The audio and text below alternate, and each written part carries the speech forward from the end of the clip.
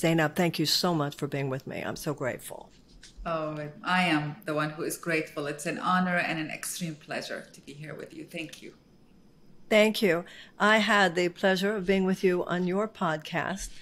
You asked me questions about my life, and I look forward to asking you questions about yours.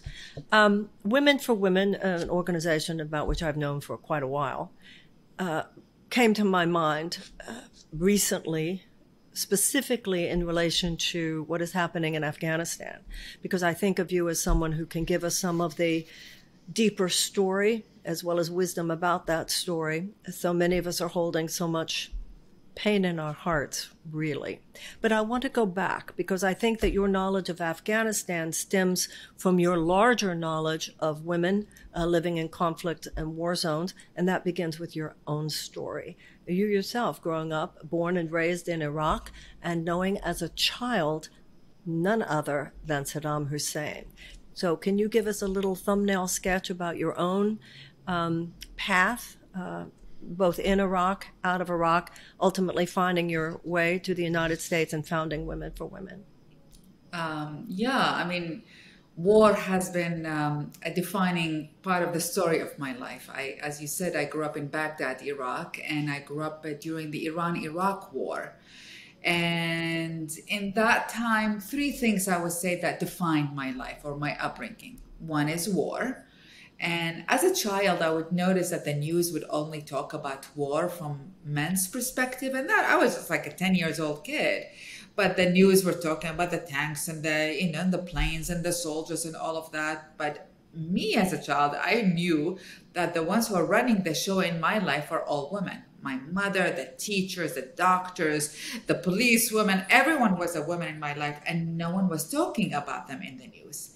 And so there was a major awareness and awakening as a child, which is like, oh, wow. The news talks about war from a man's perspective, but no one is talking about war from a woman's perspective. And women keep life going during war. And their voices of what does that mean for war or what does that mean for peace is essentially important, that over time I learned they're not being incorporated. The second impact in my life is that, as you mentioned, I grew up with calling Saddam Hussein uncle. Now, he wasn't related to me. My father was his pilot and the head of Iraqi civil aviation, and he chose my family to be his social friends. They were a apolitical family and safe, and that was a nightmare, I would say. I mean, being close to the dictator did not mean that we were safer from danger. It meant that we were closer to danger. It was complicated because here we are closer to the president, and so we had financial privileges and cars and helicopters and all of these things, but we were in fear. I mean, I grew up with my mom saying, never look at him in the eyes. He knows how to read eyes, to always smiles when he smiles, to always cry when he cries. Whatever he says, you say, yes, uncle. And that defined that fear. I mean, like when I wrote about it in my memoir, I was like, I couldn't describe fear to Americans. It's like, for me, it's a material thing almost. And how could you describe fear, which was so much part of your DNA and how I grew up? The third part is my mom. Now, it's amazing, Marianne, because here's a woman from Baghdad, Iraq, who struggled a lot. I mean, she would, I grew up with my mom trying to commit suicide over and over again. And she would tell me, I cannot prove to the people that we are in prison and that I am living inside the prison, except the cages of the prison are golden, and that's our relationship with Saddam. But my mom also made me read as a child, as a teenager, all kinds of books about women's rights and about women's freedom. And she made me read about American history of, roots of African-American histories. And she made me read all kinds of stories about marginalized people worldwide. And she's choosing these books for me and telling me read it. And she would tell me that I have to be strong and I have to be independent and I should never let any man touch me or talk to me in the wrong way, and I should never learn how to cook or clean because no man should expect me to know that just because I'm a woman. And so here's this woman that's just like, thank God to her, because as I'm living in fear because of the war and because of Saddam, I have this mother who installs strength and the importance of independence and freedom in my DNA. So here I am. Here's how my story really starts. I was 16 years old. My mom was driving. We're in the war. And I turned to her and I would say, Mama, when I grow up, I want to help all women. And, you know, it's like sometimes when we make a difference, it just takes one person to believe in us, just one. And in my case, it was my mom. She turns to me and she said, honey, you can. And the rest was history. I mean, the rest then, obviously, I did not act on it. And 3 years after that, my mom came and asked me to accept a marriage proposal to a guy I did not know in America. I was surprised because he's a very liberal woman and told me that I should make all my choices in life. And all of a sudden, she's begging me to accept a marriage from a man I don't know. But I loved her and I trusted her. And she would cry and tell me, I don't care what you do, just please say yes and go to America. And once you arrive, I don't care what you do there. And, you know, I had, you know, dated a guy and it was drama before and all of that. And I was rebelling and all of these things. So I wanted to be a good girl. And I listened to my mom and I accepted this marriage proposal. And this is how I came to America in an arranged marriage, which I did agree to make my mom stop crying. And I get into the marriage in June 1990. My parents, we have the wedding here. My parents leave. Within a month, Iraq invades Kuwait. And I see myself stuck in America. And I say stuck, not in America, in an abusive marriage, where the husband does everything to me that my mom told me never to accept. I had no vocabulary for the meaning of rape at that time. I really didn't know that. I knew sex is something to be enjoyed and to be celebrated. I knew that I should not let anybody touch me the wrong way. But that man raped me. And he was my husband.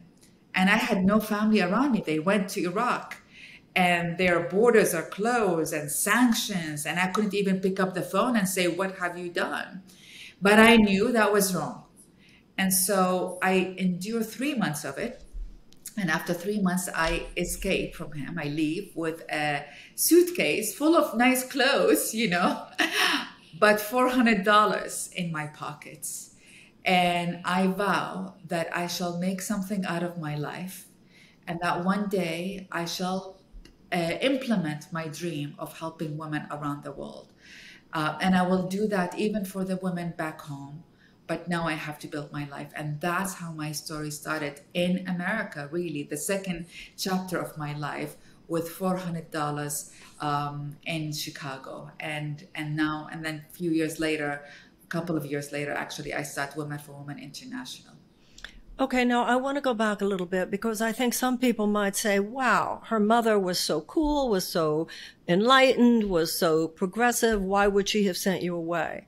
But I've heard you say in other interviews that your mother, being the savvy woman that she was, couldn't help but notice that Saddam Hussein looked a little infatuated by you, this pretty teenage girl. She was afraid that Saddam Hussein would rape you. You came later to suspect that he had raped her. So I think that that's an important part of the story. The reason she was crying and saying, go to America, because she feared for your life and for your well-being should you stay there. The other question, but a question I have for you, when your parents, given the fact that they lived in such risk and danger as part of Saddam Hussein's inner circle, when they came to the United States, first of all, I'm a little curious. So it was easy enough for you to come to the United States? Well, my father was a commercial pilot, right. So I actually he could arrange for that. Coming. No, yeah. And I also came to Seattle all my childhood because we would buy Iraqi would buy new planes and Boeing. Okay. And so that's yes, yeah. So, given their situation in Iraq, they came over here for your wedding. Do you think, you might not even know, do you think that they considered staying here and seeking asylum? That was the fight of my life, my family. There's always tension. I mean, here we are in war, and then we knew Saddam, and our house was bugged. The fight between my parents all my life was my mom begging my father to escape, and my father saying, I can't escape. If I do, he will kill the rest of the family. And that's why, I mean, here's the thing. You see, with fear, I mean, even me as a child, right? I wasn't oblivious to the injustice that was happening in front of me, because I would go to school and there are girls talking about public execution in the neighborhoods, you know. I knew that this is happening. There were girls talk about their families, the father's coming in chopped up pieces because he said something wrong, or they're in prison. Or my best friend in elementary school, her father was, you know, suddenly I'm told I cannot see her because her father went to prison for being a political opposition. The thing is, the punishment wasn't of the person. The punishment was of the extended family. So it's your brothers and your sisters and your all of these things. And so that's how he kept everyone in fear constantly, because we never know who's going to be punished and who's not. And that's why the struggle between my parents, my mom saying leave, and my father says I can't pay the price of having the rest of the family struggle. So your parents went back there. Are they still in Iraq, or did your parents? It was a very sad story. First of all, thank you for mentioning why my mom did what she did. I always forget to skip. I skip it because the narrative is I arrive and I felt betrayed by my mother, the woman I loved the most. I was like, why did she do that to me? Leave me in a strange country alone. And I was really angry at her for 9 years. I mean, at that time, I had already studied Women for Women. I was already working with women, but I was very angry at my mother. And for 9 years, I did not see my family. I couldn't. There was embargo and sanctions against Iraq. I could only hear their voice for 2 minutes every week. My mom would line up just to call me. It's like, how are you doing? All of that. And these phones were bugged. For 2 minutes, we were allowed only by Iraqi side. And then finally, she escapes, actually. At one point, she escapes from Iraq. Saddam gets very angry at her, calls her a traitor for escaping from Iraq. She escaped because Saddam notoriously was known for raping as many women as he liked. Even if you're close to him, it didn't matter. And if not his sons, and if it's not his brothers, and you know, it's like he was notorious for that. So she escaped from that, and he was angry, and he cut off the family from the relationship. So 9 years later, my mom comes here for treatment, and she dies, unfortunately, from Lou Gehrig's disease. And I go to bury her in Iraq, and it was the first time I see my entire family. And here's the last thing I want to say about that, because when she's dying, and it's a very, you know, Lou Gehrig's is a very tough disease, and she lost her voice. And 6 months before she's dying, we are healing, and we know she's dying. And I ask her for what happened, because I'm taking care of my mom, but I'm still hurt. And she writes me her story, and she tells me the full truth. And that was the best gift my mother gave me, is the truth. I mean, I always say my mom gave me the best gift of her life through her death, because I was able to get her truth, and I was able to get my truth, and I was able, and she thought she was saving you. Yes, she did. She was like the Vietnamese mothers who were like sending their babies out, like, just get out, just get out. And she would tell me all these stories that I remember. It's just I was not conscious. He was uncle. I was not conscious that he could actually do that to me. But as an adult woman, oh my God, these were real stories. And if that happened to my child, I would be scared too. So it's... she, you know, it's this all healing. She passed away many years ago, and my father is now in Jordan, and my entire family, Marianne. I grew up, as I mentioned, and you know, being close to him. We were in a very affluent society. Everyone right now is a refugee. My entire family, except for an uncle and an aunt, are all refugees around the world as a result of the Second Gulf War. That really displaced a lot of everyone in my memory, and destroyed everything in my childhood, everything, including the house I grew up with.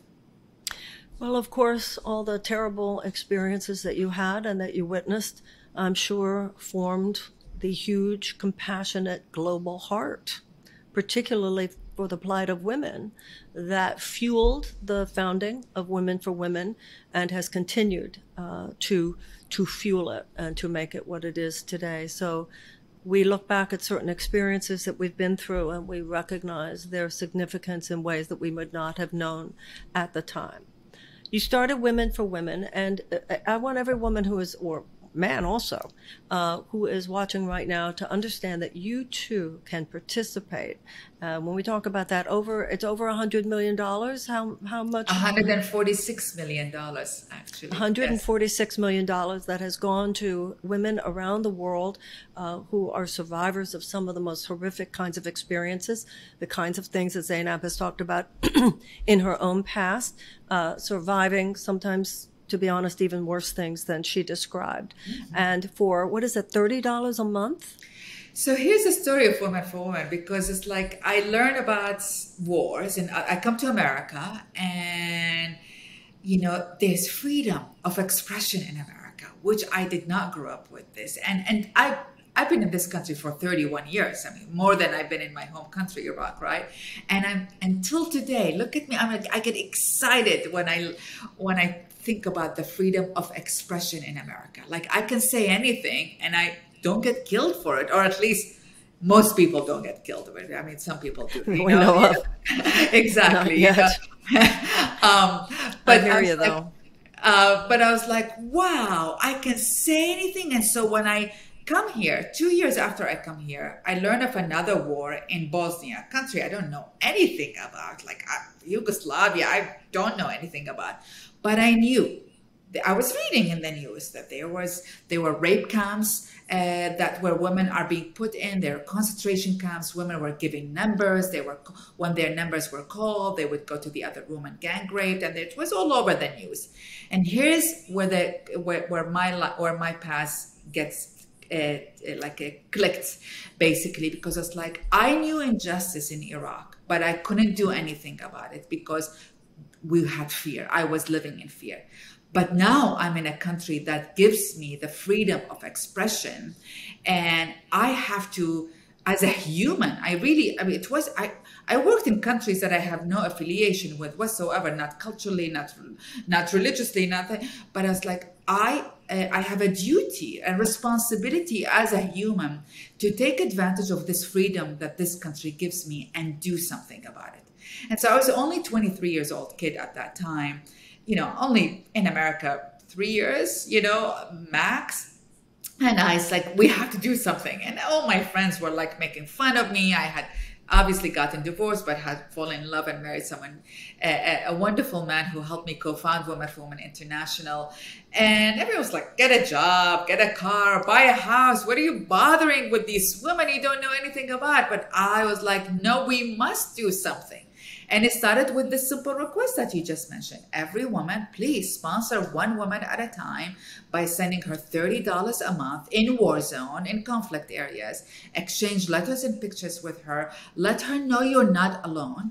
Let her know you see her and you recognize her. And that cash gives her a break, you know, a breathing room to spend whatever she wants to spend on, to save some of it, and we will help her get jobs, get technical skills to get jobs, teach her about her rights in society, in politics, in economy, and then helps her stand on her feet. Now, it was because I didn't have any money. You know, I didn't have any family with me even, and I was like newlywed to this wonderful guy, but we were both students.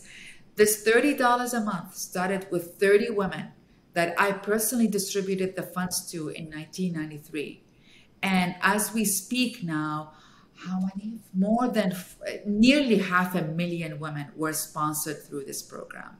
$146 million were raised by individual women who each sponsor one woman at a time.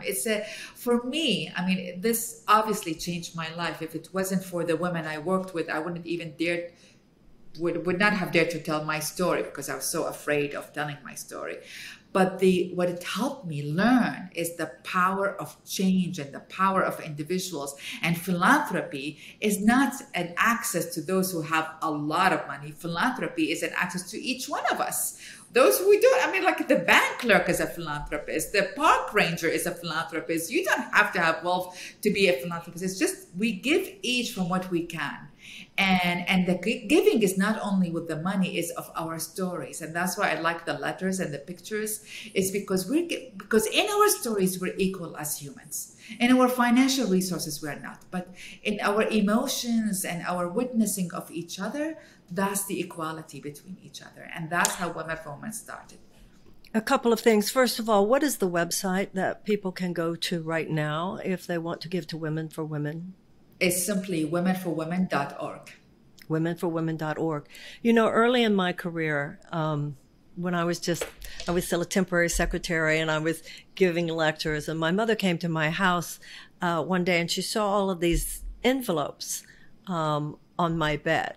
And she said, "What are they?" And I said, "Well, I'm deciding where to give my money this month." And she laughed at me. She said, "What money?" And I explained to her that I was giving $18 to Danny Thomas to heal childhood leukemia, and I was giving $10 to something else, etc. And my mother used to laugh and say I was the only poor philanthropist she had ever met. But I had learned that I wasn't waiting till I had money to give. I mean, it's even a metaphysical principle. You attract what you give. But I knew that I meet people like that. Once I make a lot of money, I'm going to give money. And the philanthropist's heart has nothing to do with how much money you have. Absolutely. Yeah, I mean, this is so beautiful. I mean, I remember a moment where Angelina Jolie announced sponsoring, I don't know, many women, let's say 100 women, I think. And it was a big announcement, and it's Angelina Jolie, and we're all excited. And I go after the announcement to the bathroom, and the woman who's distributing the tissues at the bathroom, she recognized me, and she says, "You are with Women for Women. I'm a sponsor." And can I tell you, I mean, I am more proud that that woman is a sponsor. You know, Angelina Jolie, and I love Angelina, you know, like giving that 100 women is one thing, but that woman is a sponsor and equal to Angelina Jolie and equal to everyone. That's my, like, the pride is like, wow, we all are equal, you know, in our giving. It's also putting something sacred into the purpose behind money. I remember when I ran for office reading a woman who had donated $10. She said, "Here's $10, and when I get paid again, I'm going to send another $10. Oh, beautiful. How much that meant to me. How Beautiful. much that meant to me. Yes, yeah. Beautiful. So tell me some of the countries that are involved, and how long ago did Women for Women begin to be involved with women in Afghanistan? So started with Bosnia, and then I followed every war, you know, and the war after that was Rwanda, and the war after that was Kosovo, and the war after that was Southern Sudan, and then Nigeria, and then like you kept every war. I became like I get, maybe I had a Joan of Arc's symptoms, you know, it's like war happened, our sisters are there, and we would go. And Afghanistan, we started working in like around 2001 on the borders with the refugees in Pakistan. And then the minute, this is around September 11, and then the minute after September 11, when the American troops went, we and the refugees started coming back to Afghanistan. I believe that was early 2002, and that's when we Women for Women went with the refugees and entered Afghanistan and opened our offices there. And I was, you know, usually my role as the CEO was like and this was my passion also. It is my passion to like go in the midst of it and set up the office and go to the, you know, find the women and find the staff and all of these things. And I remember a story because in this moment, the stories are all coming back. But the first time I went, there was a girl and a child, you know, and they were like, and we opened a women's office. We had, it's a women's center, and we had,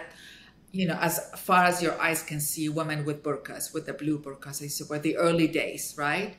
A sea of them lining up and waiting to enter, to register their names and to get into the program. And there was a child, I noticed a child. So I go to the child and I said, "Are you here with your parents, with your mom?" And she's like, "No, I don't have a mom." I was like, do you have a parents? Like, no, I'm an orphan. Well, okay, honey, but this is for an adult organization for adult women. Maybe I should take you for a children's organization. It's like, no. And it's like, how about if I give you some money? No, I want to register in the program. I give you some candy. No, I want to register them somewhere, And I was like, what is your name? What is your name? And her name is Zainab, same as my name. And, I'm like thinking, two Zainabs, I've got, here, but I grew up privileged and she grew up an orphan. I am educated and she is in that line, waiting to get any aid. And it doesn't matter for her if it's adult groups. And of course, I feel I connect with her, obviously, because our name is common. Anyway, I follow the story, and it's a long story, and it's a very long story, but now she is married and she's educated and she went to college and she has 2 kids and she's doing well. And she texts me 2 days ago. Actually, no, I apologize. She texted me right after Taliban takes over Kabul. And she says, please help me get out.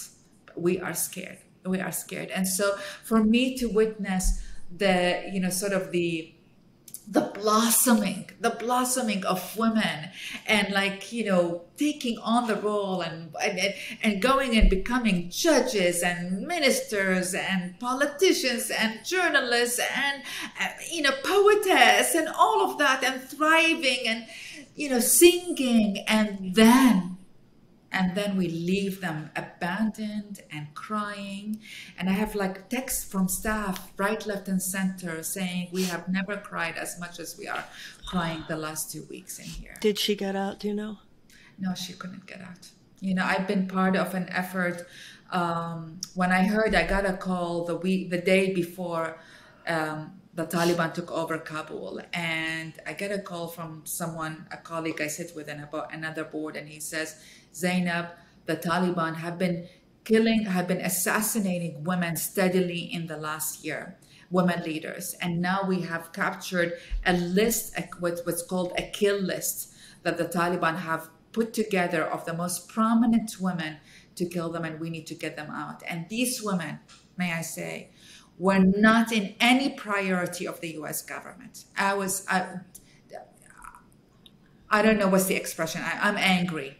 I'm angry because there's all these speeches about women's rights and we believe in women and all of that. When it's in this critical moment, these women leaders were not in the priority of the U.S. government to be evacuated, and it was literally an organic way of women calling each other in our network. Some of us, we know each other. Some of us, we don't know each other. Some of us were rivalries or competitors. We call and we're like, this is a crisis. There's no plan to evacuate these women. And Lord and behold, we raised and it was, by the way, distributed to different organizations. Depends on the roles each organization are doing. Women for Women in this, Vital Voices here, V-Day is here, different ones, and raise about $10 million all together to basically do everything we can to evacuate some of these women, to help them resettle, to have a plan for the women in Afghanistan. But and we succeeded some, and we did not succeed in some, as we are talking now. And it's making Sophie's choice every day, which woman you evacuate and which woman you cannot have, basically. And we focus on the ones who we know that their lives will be at highest risk, basically. And it was a testament of sisterhood beyond any borders, any nationalities or organization or government or anything like that. It was a testament of the power of women. It is the testament of strength and loyalty for women. And it was also a testament, honestly, that all these talks about women's rights, all these speeches, people give about women's rights, when, forgive the expression, but when shit hit the fan, they were not there. We women had to fight for our sisters to get out. The men did not prioritize it. Not all, but the men did not prioritize it. And they would have abandoned them completely. You are a very powerful and influential woman. I assume you had some friends at least with contacts, the State Department, Secretary Blinken, etc. Did you have contact with anyone? Were you able to get through to anyone? Was there anyone pleading the case for prioritizing the women who had been most prominent and American help for these women?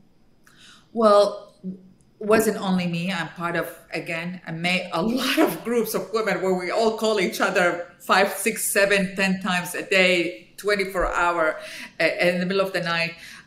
We made every call possible to every government possible, honestly, to every government possible. And we had to fight for the women. And it was a lot of women inside the government who helped us, not only the US government, but other governments in Europe helped us and in the Middle East helped us. It was women who helped us. But when it came to the men, we would like give them a list of, let's say, please help these 100 women, and they would choose 2 women. And we would like literally elbow us, in the airports, in all of these things that as we get our women out, basically. So, I can't, there were obviously men who showed up and helped a lot, but I'm talking about formally from the governments. No, we were not the priority, even though every call was made. It was women in the government who showed up, in all governments, but not necessarily the men. It seems to me that there are so many people who, in their understandable happiness that the war is over, really underestimated the significance of the fact that this evacuation was not done in a better way. I assume from what you've said that it is your opinion that this evacuation could have been done much differently and could have begun much earlier and could have been far more strategic, correct? Well, I most definitely. I mean, Iraq, America, when it evacuated from Iraq, there was much more official handover to the government of Iraq. Mind you, ISIS took over a year later, and we were all petrified by ISIS. The whole world was petrified for ISIS for 3 years, but at least there was a much more official transition and a handover. In this case, it was unnecessarily chaotic. It didn't have to be. No one here wants America to stay in Afghanistan. It's okay to withdraw. It's okay to end the occupation, but do it responsibly. We entered that country. We entered Iraq, my home country. We entered Afghanistan by American wish and will. And we exit with responsibility. And as I reflect on this moment in history, it's 20 years after September 11. And at the end of the day, I feel America had lost so much more than just simply handing over Afghanistan back to the Taliban, unintentionally, but that the Taliban takes over within weeks. It lost its moral ground that the world really did respect and the world really believed in. And so many warriors around the world who risked their lives for fighting for for Western values of freedom and women's rights and freedom of expression, all of that. And they were American values. And they were sold for this world. And America, as a reliable country, as the country that everyone looks up to, respect, America 20 years later lost that. Absolutely. Lost that. There was no moral compass there. And for the most part, we did not exhibit the highest American values, the ideals of our own country and our own democracy there. And there were some examples, such as the women that were helped and the women who did have rights. There were, although Sarah Chase would argue that that was mainly in the big cities, not necessarily in some of the other areas of the country where warlords still were in charge and women didn't have any rights that much more than they had had under the Taliban. But I think part of the horror of what is going on now is people realizing that while there, it seems to me, Zainab, that the president is bragging, we got 100,000 people out, but you and I both know that it should have been far more people, and it should have been far more strategized and executed in a very different way. And it seems to me that the basic disregard for humanitarian values with which we exited is exactly the disregard for humanitarian values that we display for the last 20 years. Absolutely. It is a horror. And I hope that we are learning something. And that's really why I want to have these conversations. We must not let this just fade away. You know, the press will stop talking about it, and it will become like Vietnam, just a pause until we do something horrible like that one more time. Let me ask you about the women that you were not able to get out, that are still there. You said that the Taliban has a kill list.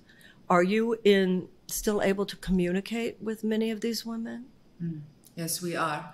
I mean, that's why I've been spending a lot of my nights on communicating. I mean, and some of them, I mean, these are educated women. These are women leaders. And to see the vulnerability, you know, where like I have goosebumps just thinking about it, like, you know, where a woman's like, please don't leave me alone. Please don't leave me. You know, and we're texting and we're talking on WhatsApp or Signal, whatever.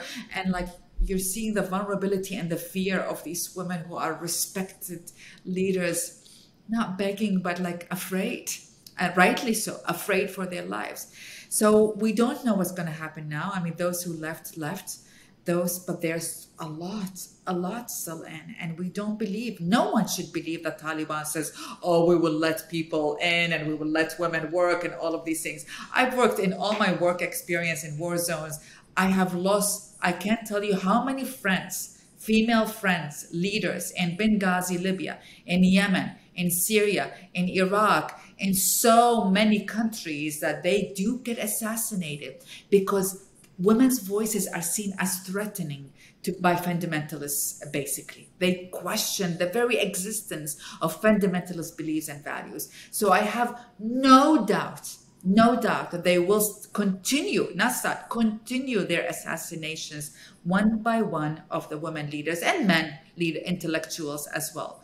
And so we honestly are now looking and scrambling for plan B and C and D to see what we can do to keep our movement of keeping the women out. But honestly, I can tell you about myself, but I know a lot of women, we will not forget this one.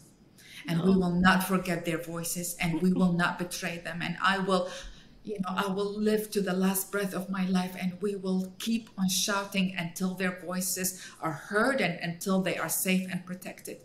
Because it's one thing for the country to betray them and to turn around, but now it's up to us, individual private citizens, who will say, we will not let this go until women in Afghanistan are safe. And I don't know how we're going to do it, but we shall not forget, and we will not be silent. Well, I know I, for one, and I'm sure many people who will be listening to this podcast, will do anything possible and look to you and look to women for direction and how we can in any way be helpful to that effort. Even before 9/11, I was very aware of the issue of Afghanistan women in Afghanistan and the Taliban. This was already a conversation people were having. And to know that not only we're back sort of where we were before, but also the role that the United States played in giving a glimmer of hope, and then where we are now. I have such admiration for you. And we are also lucky for your leadership, fortunate for your leadership. Not only are the women in these war zones fortunate to have your leadership and your aid and your inspiration, but those of us here and in Western democracies or any democracies who just want to help but feel so hopeless. So please know, anytime, it could be an Instagram Live, it could be something on, just if there's any way, Marianne, I want to talk to people. People need to know this. They could help this way. Please, I'm just one small platform out of many, but please take advantage in any way, and please let me know. And like I said, women will be going, and I'm sure men too, to womenforwomen.org. I hope that everybody listening will. And please keep this torch alive and tell us how we can help. Thank you. Thank you so much. You know, I'm tearing up because, first of all, thank you so much. And the thing is, I wish it's enough, you know, for every woman be there for her. We're there for her. There are like thousands that we don't reach. And it's thank you. And it's not enough for me. Like, it's like I have to focus on like, not to torture myself that it's not enough what we're doing, and yet we're doing everything is possible. But everyone need to show up in this moment. And what I'm asking of all Americans, because as you said, we need to reflect on this moment. We can let it go, and 20 years later, we invade another country and we do it, and we don't learn from the mistakes. And how do we engage with other countries? How do we engage? I used to testify in the Senate Foreign Relations Committee, and here's my biggest lessons of this war. One of many is that we went about it from kill as many Taliban as possible, and if you kill them, we'll be okay. As opposed to the more we kill, the more Talibans will rise up, their sons and their grandsons and all of that. And instead we need to, and we go back to my first point when I was a child in Iraq. When women are involved in defining war and peace, it's different. It's about, the peace becomes not about killing as many of your enemy as possible. It is about how do you make people's lives better? How do you get them more schools and more jobs and paint the roads and pave the roads? And if you do that, they will actually love you and pray for you. I mean, like, that's how you get their hearts and minds, not by killing them. And we missed that point. That's what I've been talking about and writing about. We waged war, but we did not wage peace. Absolutely. And that's because we don't even have a context, a conceptualization of what it means to wage peace. We were supporting a very corrupt government in Afghanistan that the people didn't like a whole lot better than they liked the Taliban. We were preparing an army in our image rather than armed forces that truly were an organic expression of the kind of guerrilla warfare that Afghanis have known how to do for thousands of years, guys. It's such a bankrupt model by which we think that if you just apply more brute force, that's going to fix it. Women have a different perspective and views. They're looking at things from a different narrative, for their children and our narratives and peace and stabilities. And until our full inclusion is happening, we're making progress, but it's not. We're not done yet. If this is a mountain, we're halfway in the mountain. Let's say we're not up the mountain yet. But I do believe the 21st century shall become the feminine century, and I call it feminine because for me, it's not about women only. It's about feminine values that we do need to bring up to the world. And I believe that this century will become the feminine century, because if we don't make it that, and that's why my ask for women is not to only rise in anger and rage, and I am angry right now at what's happening to my Afghan sisters, but also rise with our values of love and compassion and kindness, and define new values for the century that is coming from our hearts rather than only from our anger and our minds, basically. And so there's a lot more work to be done before we reach the top of the mountain. If we do not move in a more compassionate, nurturing, reverent direction, we won't make it. Absolutely. I mean, the week before the Afghanistan horror, there was the UN climate report. We are seeing the utter bankruptcy of the entire paradigm of military, economic, and political leadership, and where it has taken us to. And the feminine, as you say, must take the lead now. Absolutely must take the lead. This is way beyond, well, can we increase the percentages of representation? Because as we know, some women have very patriarchal views of the world, economically and militarily.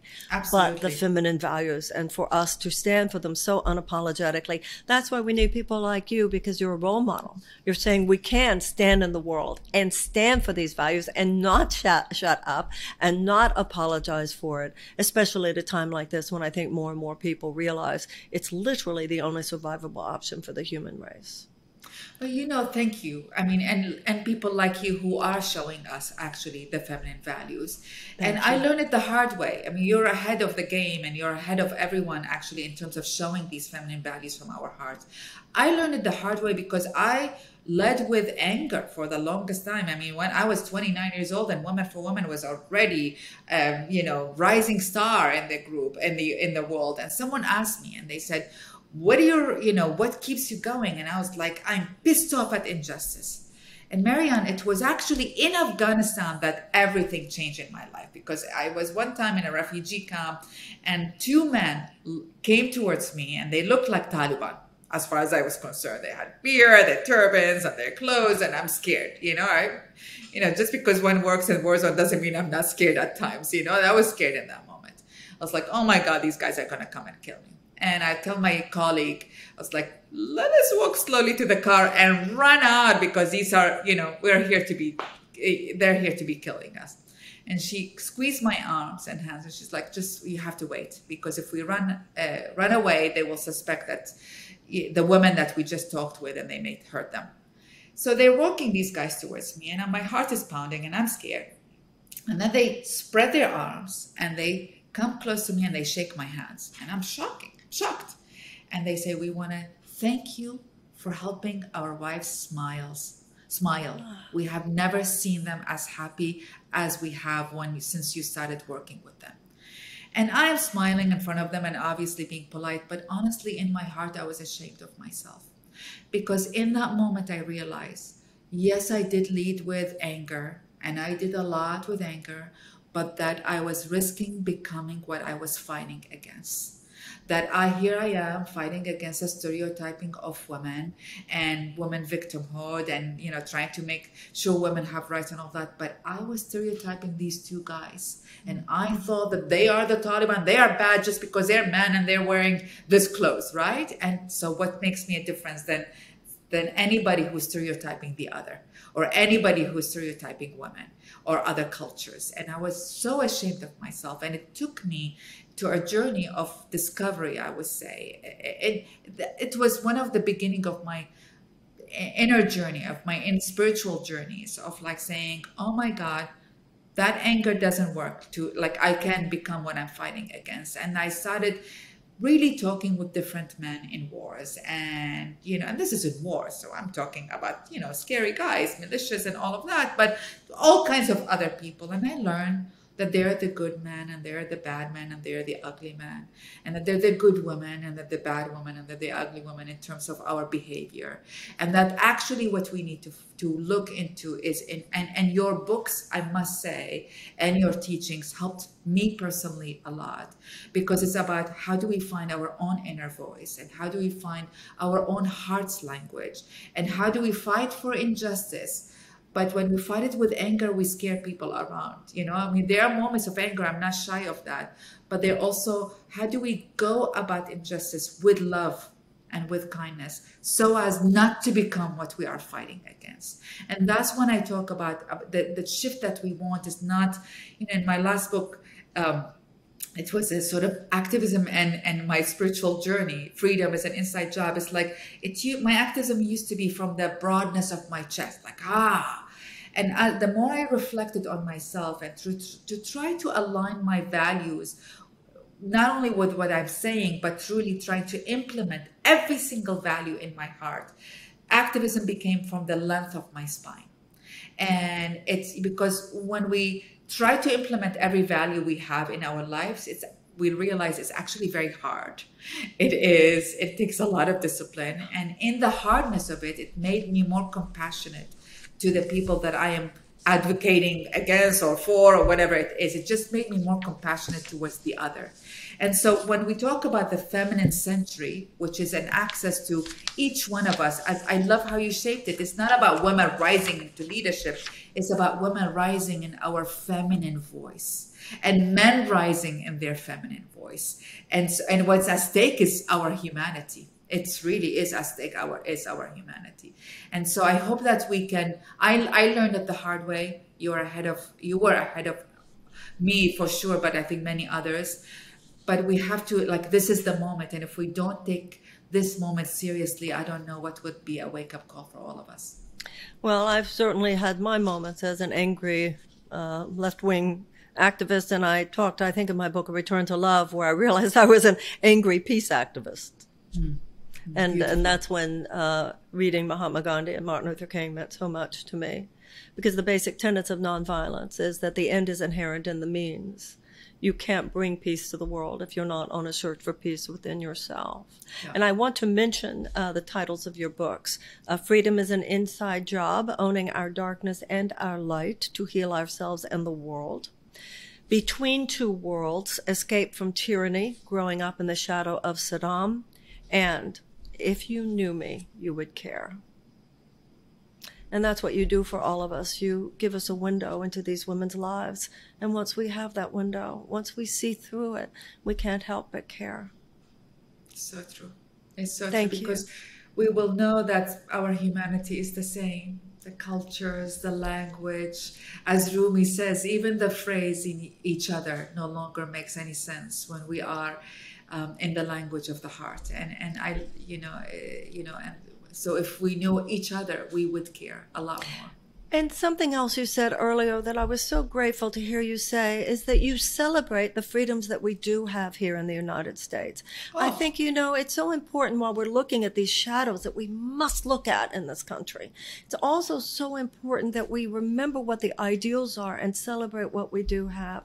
And I've said to women for so many years, every time you do something, do it on behalf of women around the world who can't speak for themselves, who can't do the kind of things that you want to do, because if they did, they would be punished or even killed.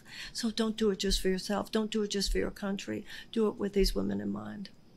It's so true. I mean, I have to tell you, I truly do. I know this country has a lot of issues with a lot of turmoils, but there's certain fundamental values that are so unique to America. And that is not only the freedom of expression, that is also the generosity. That's so unique to Americans. The generosity of spirit, the generosity and kindness. There's beautiful, as an immigrant, there's a lot of attacks on immigrants these days, but I can tell you as an immigrant, I so appreciate the beauty this country provides.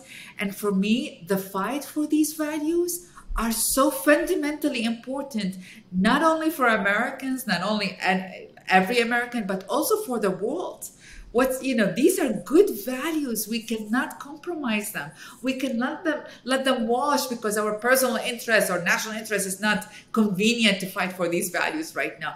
These are good values. It's about the goodness of humanity, and we all have to fight to maintain it and keep it up front and center, because it is uniquely American. And every generation, in the Jewish religion, it says every generation must rediscover God for itself. Oh. I know, isn't that great? Every generation of Americans has to rediscover and re-embody exceptional values. Can't be just bequeathed. And you don't have them just because you say you have them.